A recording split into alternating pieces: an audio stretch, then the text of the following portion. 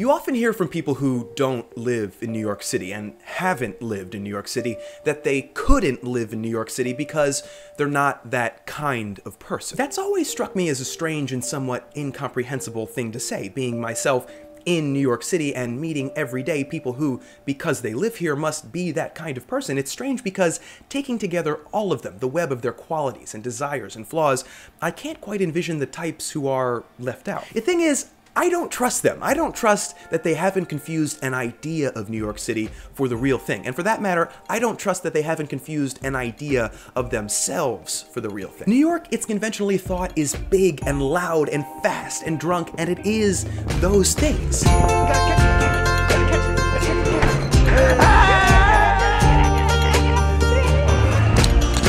Poor man's scotch.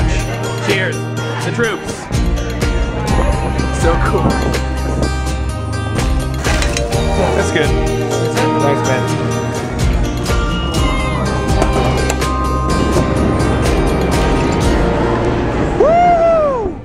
But New York can be as small as it is big, as quiet and slow as it is loud and fast. The city, when viewed from within, is really a collection of peculiar neighborhoods, which is to say, a collection of charms. This is my friend now, this is Jerry. Each has their own secrets, each has their own weird identities, and each has their own set of random accumulated rules, like when the horses come out at 2 a.m. on Essex in the Lower East Side, or when the wealthy folk go out to get their brunch on Sunday mornings in the Upper West, or how we all just assume that street meat is perfectly safe because it tastes so fucking good. Mustard, please. Copious amounts of mustard. Always haggle.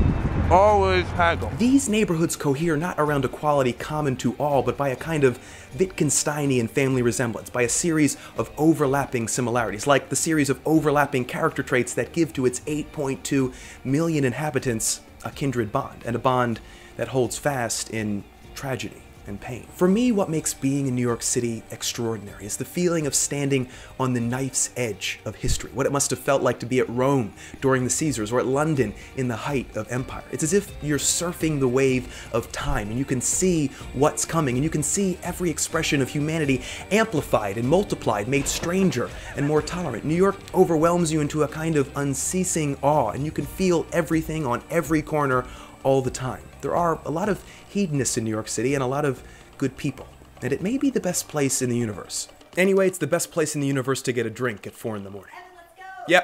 Yep, coming.